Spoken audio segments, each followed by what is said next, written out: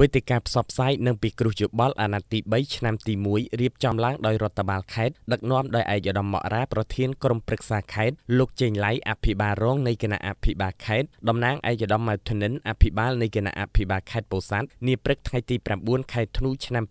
2019ដែលបានប្រារព្ធធ្វើនៅសាលាស្រុកភ្នំក្រវាញមានអ្នកចូលរួមចំនួន211នាក់ក្នុងនោះស្រី43នាក់ឯកឧត្តមមករាប្រធានក្រុមប្រឹក្សាខេត្តបានថ្លែងថាវេទិកានេះមានគោលបំណងឲ្យក្រុមប្រឹក្សាខេត្តបានជម្រាបជូនអំពីសកម្មភាពរបស់ខ្លួនក្នុងរយៈពេល1ឆ្នាំទៅដល់ក្រុមប្រឹក្សាស្រុកឃុំអ្នកពាក់ព័ន្ធនិងប្រជាពលរដ្ឋព្រមទាំងឆ្លើយបំភ្លឺដោះស្រាយបញ្ហាប្រឈមស្របទៅតាមសំណើនិងសំណូមពរនានាដែលអ្នកចូលរួមតំណាងឲ្យប្រជាពលរដ្ឋបានផ្ដល់មតិយោបល់ដល់កិច្ចដំណើរការកំណែទម្រង់ការអភិវឌ្ឍតាមបែបប្រជាធិបតេយ្យថ្នាក់ក្រោមជាតិឯកឧត្តមបានលើកឡើងទៀតថាសមាជិកសមាជិកាវេទិកាតំណាងឲ្យប្រជាពលរដ្ឋត្រូវចាប់អារម្មណ៍បញ្ហាគន្លឹះសំខាន់ៗរបស់ក្រុមប្រឹក្សាខេត្តសម្រាប់បានកន្លងមកនិងបញ្ហាប្រឈមនានានិងទទួលយកអនុសាសន៍និងសំណូមពរមូលដ្ឋានតាក់ទងទៅនឹងការផ្ដល់សេវាសាធារណៈដោយចាត់ទុកថាប្រជាពលរដ្ឋគឺជាកញ្ចក់សម្រាប់ឆ្លុះបញ្ចាំងការបំពេញភារកិច្ចរបស់មន្ត្រីរាជការនៅថ្នាក់ក្រោមជាតិដើម្បីពិភាក្សា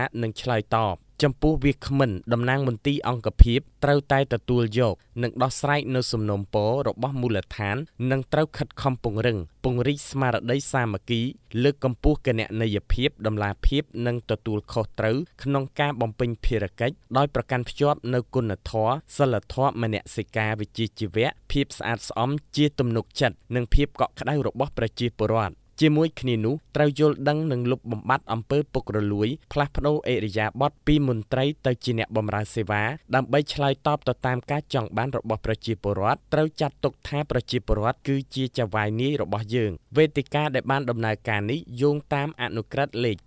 216 អនក្របកចុះថ្ងៃទី14ខែធ្នូឆ្នាំ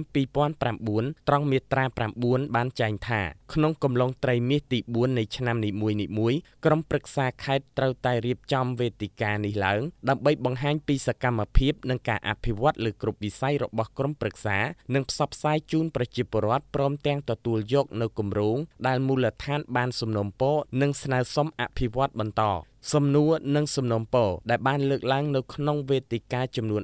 17ត្រូវបានគណៈអធិបតីនិងវាគ្មិនគ្រប់មន្ទីរអង្គភាពជុំវិញខេត្តធ្វើការឆ្លើយបំភ្លឺនិងដោះស្រាយដោយភាពរលូនបាន